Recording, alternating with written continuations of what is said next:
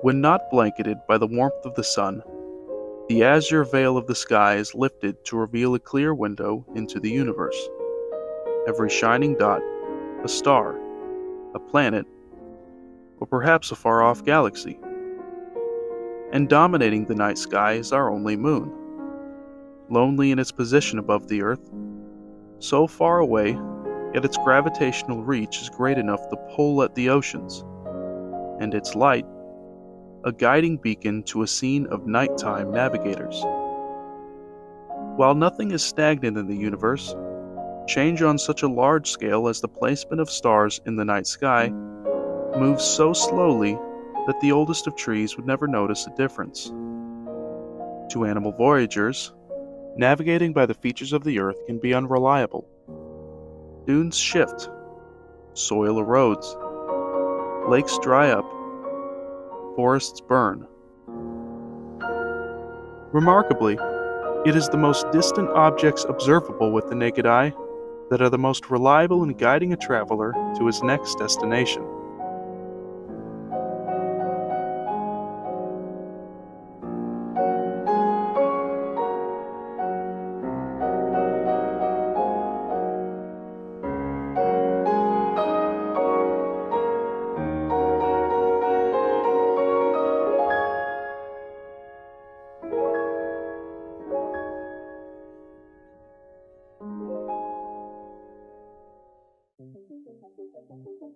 All motion is relative. This means that from the perspective of the ground, the universe rotates around the Earth. This in turn means that the cast of stars has a reliable revolution around the Earth in conjunction with the day and night cycle and the time of year. There are around 9,000 stars in the night sky, but less than 5,000 can typically be seen by most people on a clear night. And in human history, only a few important celestial bodies have ever been used for navigation.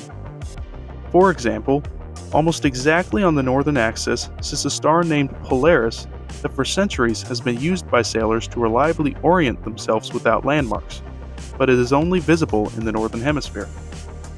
Using a tool called a sextant to find the angle of Polaris in the sky, latitude can be determined.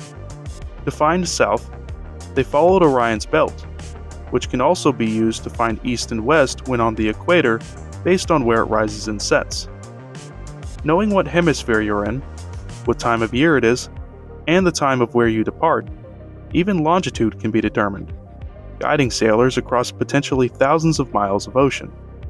These advanced methods of celestial navigation may be unique to humans, but other simpler methods of navigation have been used by animals for millions of years, guiding them on their journeys across the globe. By far, the most notable object in the night sky is the moon, with its 29.5-day cycle determining how much sunlight it will reflect onto the Earth. As a sphere with only one close light source, only half of it is illuminated at all times, and where the moon sits relative to the Earth during its orbit controls how much light is seen by where you stand. But the moon also subjects the Earth to its own gravity. While incredibly far away, the moon's gravity has enough reach that it can pull at both the oceans and at the Earth. Two tidal forces are created by the moon, one on the near side, where the pull is greatest, and one on the far side, where the Earth is pulled away from its own water. But a third of all tidal force is also generated by the Sun, who has a similar effect on oceans to the moon, but with half the gravitational impact. Twice a month, the moon and sun's tidal forces align in an event called a spring tide that raises waters to their highest points, seen as a full moon and a new moon. This entire cycle is key to the reproductive strategy of one of the oldest genera of animal in the world. With the approaching full moon, strange-looking visitors gather on the shoreline in their thousands. These are horseshoe crabs, ancient creatures whose origins lie 150 million years before the Jurassic. On a high tide, the females struggle up the beach and each lay as many as 18,000 eggs, which the males compete eagerly to fertilize. It is a reproductive strategy that has served them well since before the dinosaurs appeared, and will do so for at least another 150 million years to come. During a full moon, Horseshoe crabs rise from the depths of the ocean, breaking from their solitary lifestyle to escape en masse to the highest point the shore will allow. In seasonal waters, they start their journey at the onset of warmer currents, breeding from late spring to midsummer. In tropical waters, this is instead triggered by colder temperatures every month, breeding year-round. When crawling to the shallow waters, their primitive eyes are guided by the light of the moon at its brightest point during a spring tide. While they can only see light and dark, being drawn to illumination means they are rewarded with brighter and brighter light the closer they get to the surface. But of course, too much light is a deterrent, limiting their primitive spawning events to the night. High tide allows them to hide their eggs in sands far out from the reach of anything in the ocean that might feed on them, but not completely free from predation. By the time the next spring tide brings waters back to the reach of the eggs, they'll be ready to hatch, escaping to the depths of the ocean until they one day make the same journey as their parents. Fossils of horseshoe crab relatives date to over 440 million years ago, with their order Xiphosaura likely much older than that. All the while, they have made their march towards reproduction on shores around the globe in some part for every full moon since. Using the moon to navigate is a trend among arthropods, and it is especially useful for flying insects attempting to orient themselves during the night. For insects who are positively phototactic, they use the moon to know what angle they are flying at, which acts as a sense of balance when there isn't enough light to see the world around them. With heavenly bodies, the angle of the light source will stay the same no matter how far the insect travels, since it is so far away. But with artificial light, the angle changes as they fly around it, throwing them for a loop.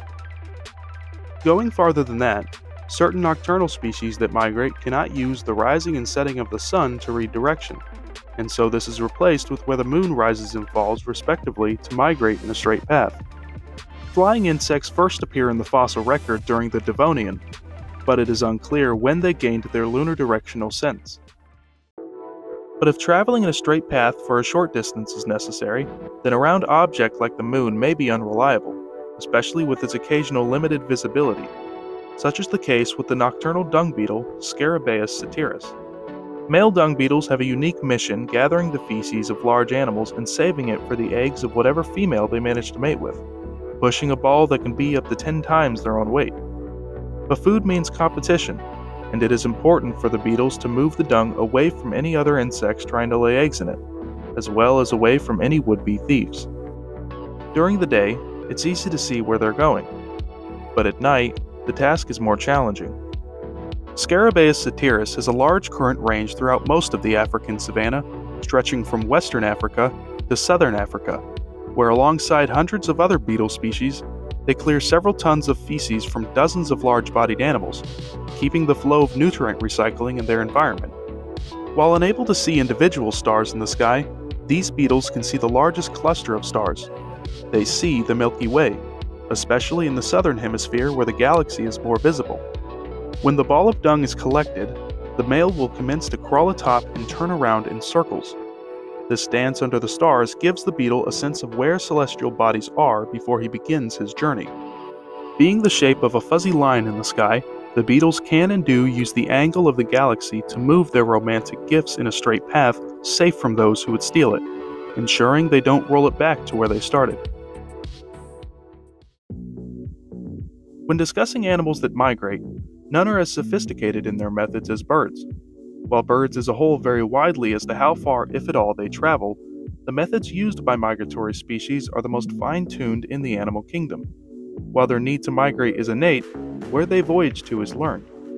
Their tools in memorizing these routes across the globe include reading wind patterns, topographical landmarks, the Earth's magnetic field, the direction the sun rises and sets at different parts of the year, and of course, the moon and stars. There are advantages to migrating at night. Reduced predator activity makes the trip far safer, as well as the cover darkness provides, a crucial advantage for first-time flyers. The cooler, denser air reduces headwinds, making it easier to conserve energy flying long distances. And of course, there is consistency in using heavenly bodies, both in avoiding reliance on the ever-changing landscape below, and the timing cues provided by the clockwork movement of the stars and moon unique to each specific region and time of year. And just as the sun does for daytime migrants, the moon and stars' rotation in the sky can be used to keep track of east and west. In 1970, a paper by Stephen T. Emlin was published describing an experiment he and his researchers at Cornell University performed on young indigo buntings, wherein it was shown that these birds memorized the movement of the stars to orient themselves during migration. End quote. 3 groups of indigo buntings were hand-raised in various conditions of visual isolation from celestial cues. When they had been prevented from viewing the night sky prior to the autumn migration season, birds tested under planetarium skies were unable to select the normal migration direction. By contrast, when they had been exposed as juveniles to a normal rotating planetarium sky, individuals displayed typical southerly directional preferences. The third group was exposed to an incorrect planetarium sky in which the stars rotated about a fictitious axis. When tested during the autumn, these birds took up the correct migration direction relative to the new axis of rotation. These results fail to support the hypothesis of a genetic star map. They suggest instead a maturation process in which stellar cues come to be associated with a directional reference system provided by the axis of celestial rotation. The experiment also showed buntings using certain clusters of stars in the same way we use constellations. In particular, the buntings familiarized themselves with the aforementioned Orion, as well as Ursa Major and Cassiopeia. It would appear that among animals that use the stars for directional purposes, none are as aware of their placement in the universe as these birds.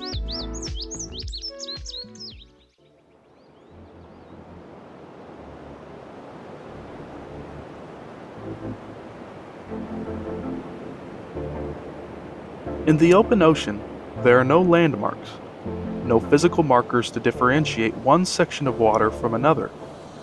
Being lost at sea is an all too common occurrence in human history for this very reason, and it is in part what led to the development of celestial navigation, the tool that finally connected all civilizations around the globe.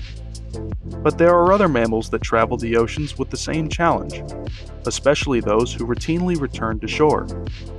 In a joint study in 2008, German and Danish researchers performed behavioral experiments on harbor seals, using a floating planetarium to test their ability to memorize specific lodestars, guiding stars that are brighter than the surrounding ones and thus easier to find.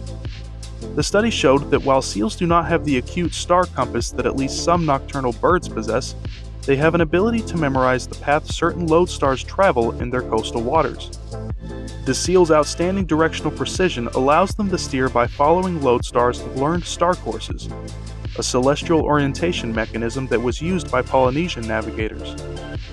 The 2 seals in this experiment were taught which stars to look for, but the ease in their ability to learn and use them gave the researchers confidence in their ability to utilize such behaviors in the wild, especially in maintaining the direction of land when out at sea.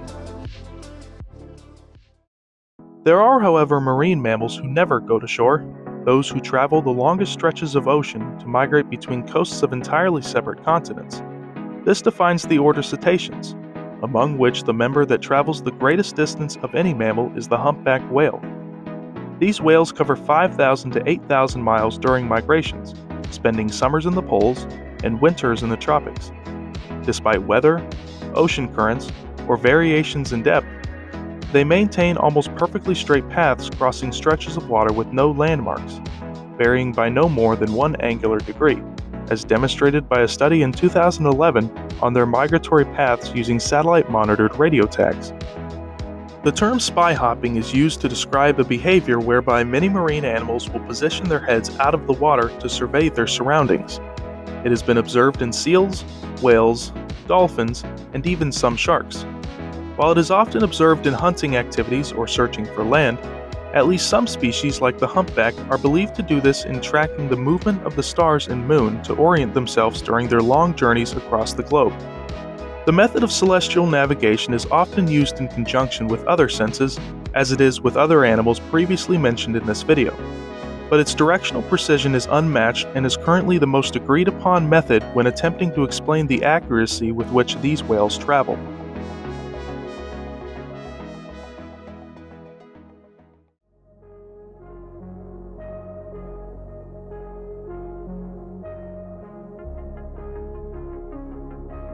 With the abundance of migratory species traveling in the night, and the complications in testing for this behavior, It is currently unknown how many species use the stars and moon for navigational purposes. But the star map circling above the Earth has been there since life's origins, waiting for anyone willing to read it. And it only makes sense that it has always played at least a small role in the cycle of life over which it looms. When you look up to the night sky, you are invited to get lost in a vast cosmos of empty darkness, only occasionally interrupted by a new star with its own planets, with their own moons. Beyond them, there is an unknown number of whole galaxies, the space within which can only be filled by the imagination. In the celestial infinity above, you can lose yourself in the heavens, never to return to where you were. Or perhaps, they just might help you find your way home.